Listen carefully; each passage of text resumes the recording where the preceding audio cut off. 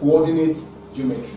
So look at the first question. The first question says that 3y equals to 4x minus 1 and ky equals to x plus 3 are equations of two straight lines. If the two lines are perpendicular to each other, find k. So you can see the bulky or the bullet point here is what? The lines are perpendicular. So what's the condition for perpendicularity? That's m1, m2 must be equals to what? Minus 1. That means the product of this. So what we need to do is to determine our gradient. And you know, by equation of a line, y equals to mx plus c. So m is what? Is the gradient. So what we need to do is to conform every equation that is given to us to this model so that we can figure out our m. So for the first one, for the first equation 1, which is 3y equals to 4x plus minus 1. So the equation of the line has to be of this format. You can see that the coefficient of our y here is 1. So here we have 3. So we need to divide through by 3 so that we can have the coefficient of 1 for our y.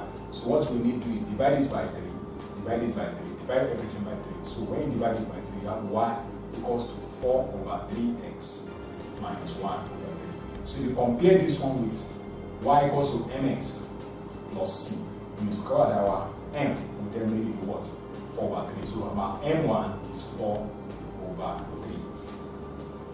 Then for the second equation, you have ky equals to x plus 3. So in this situation too, we try to let it take this format. So if you want to take this format, you need to divide through by k. So we have divided by k, ky divided by k, 1 over kx plus 3 over k. So this k can cancel it. Now y equals to 1 over k x plus 3 over k. So y equals to mx plus c. So what is our, well, this time it will be m2. So what's our m2 here? Our m2 will be 1 over k. So our m2 equals to what? 1 over k. In this regard. Then, since we have succeeded in calculating our gradient for the two equations, then by condition of perpendicularity, we know that our m1 times m2 must be equals to what? Minus 1. So what is our m1? 4 over 3. What is our m2? 1 over k must be equals to what? Minus 1. And the question asks us to find k. 4 times 1, 4. 3 times k, 3k equals to what? Minus 1. Then we cross multiply. Let's also cross multiply this. So minus 1 times 3k, that's minus 3k equals to what? 4. Divide both sides by 3, minus 3, minus 3, minus 3. So this one can cancel this. Then we have k to be equals to minus 4 over 3. So our k will definitely be minus 4 over 3. That's A.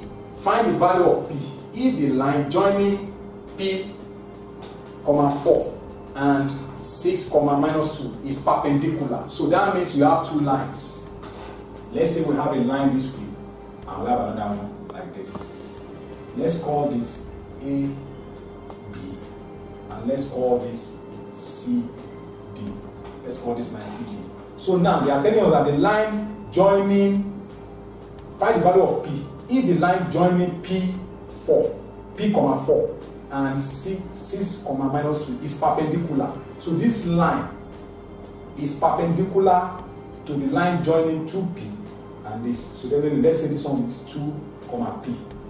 And this point here is minus 1, 3. The line CD is perpendicular to that. And what's the point here? 3, 4, and we have 6. Let's put it here. 6, minus 2.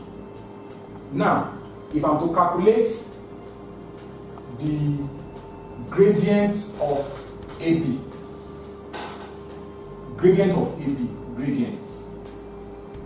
which will definitely be, I can say y1 minus y2 over x1 minus x2. So if I'm to, where is my AB? A is 2, 4, 2, P. That's my A. And my B is what? Minus 1, 3. So my, what is my Y? Y1, this is my Y1, this is my X1. This is my Y2, this is my X2. So I can say gradient of AB. Gradient of AB will now be Y1 that's P, minus Y2, 3, over X1. What's my X1? 2, minus 1. That will be P minus 3 over 3. That's my gradient of what? AB. Take note, gradient of AB multiplied by gradient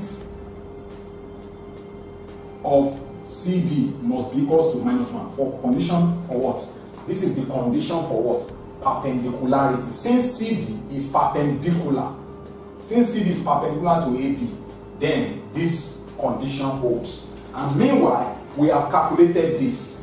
This one has been calculated in the question. That's AB, which is, so I can put this as P minus 3 over 3 times gradient of CD, which equals to what? Minus 1. That means I can make gradient of CD is sort of formula. Gradient of CD will definitely be what? Minus 1 over P minus 3 divided by 3. So which will now be gradient of CD will definitely be, this one comes here. So you have minus 3 into what? P minus 3. So that's my gradient of CD. Then the question now says that find the value of P. So that means I'm looking for the value of P. So since I've calculated the gradient of CD, so automatically I can just say gradient of AB. Gradient of AB, that's what? P minus 3 over 3 times, what is the gradient of what is the gradient of CD? If you look at what you have here, let me calculate the gradient. So I know the gradient of AB already. So gradient of CD from here, that would be gradient of CD. That would be, this one is, we have C to be P, 4, and we have our D to be 6, minus 2. So what is, this is Y1, X1. This is Y2, X2. So that's Y1 minus Y2 over X1 minus X2. So what's that? Y1. What's my Y1? 4.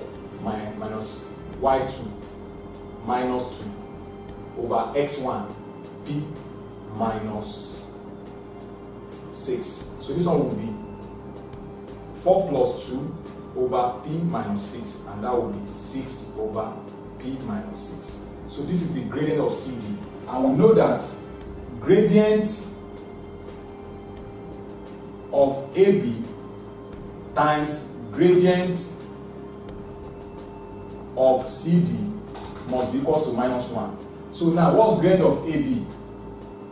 Gradient of AB is calculated as P minus 3 over 3 times gradient of CD, that's 6 over P minus 3, minus 6, sorry. P minus 6 equals to minus 1. Now, let's simplify this. This times this, that will be 6 into P minus 3. Then this one will be 3 into P minus 6 equals to minus 1. That's what I'm going to have. So at this point, let me cross multiply. So if I cross multiply this, I'll have 1 times this, that's C over 6 into P minus 3. And this one will be minus 1 times, minus 1 times 3. That's minus 3 into P minus 6. This times this, 6 times this, 6P minus 18 equals to minus 3P plus 18.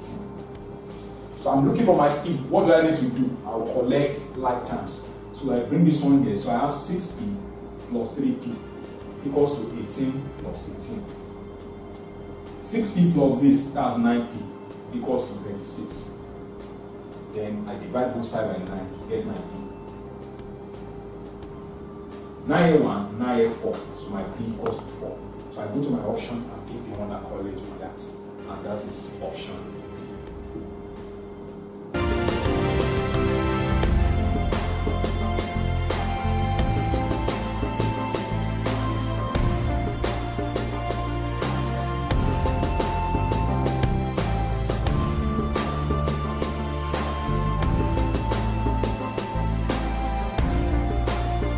third question is, if two graphs, this and this, intersect at x equals to 2, find the value of p in terms of q. That means our final answer will contain q. That's the meaning. So the first graph that we have is y equals to px squared plus q. Since we have them intersecting at when x equals 2, so we say that means these two graphs are equal at a point where x equals 2. So when x equals 2, I will have y to be equals to p into 2 squared plus q. That will be y equals to what? 2 times 2, 4. 4p plus q. That's what I'm going to have for my y there. Then the second one, that is y equals to 2x squared minus 1. So when x equals 2, then I have my y to be equals to 2 into 2 squared minus 1. That will be y equals to what? 2 squared is what? 4. 4 times 2, 8. 8 minus 1. So that will be y equals to 7. And y equals to y. So that means 4p plus q must be equals to what? 7, because they are equal at these 2 points. Then I want to make p the solid formula, so I will transfer this on the other side. I have 4p equals to what? 7 minus q. And I will divide both sides by 4. Divide this by 4, divide this by 4. So cancel. P will be 7 minus q over 4. So that will be the answer. The next question: if line, this one is tested 2016. If line P equals to 5x plus 3 is parallel to line P equals to wx plus 5, find the value of w.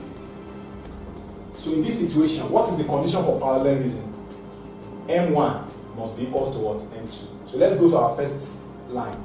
P equals to 5x plus 3. So this one is already in that format. It's already in the format of the equation of line. So my m here will definitely be what? 5. That's for the first case. Then the second case, I have P equals to wx plus 5. Then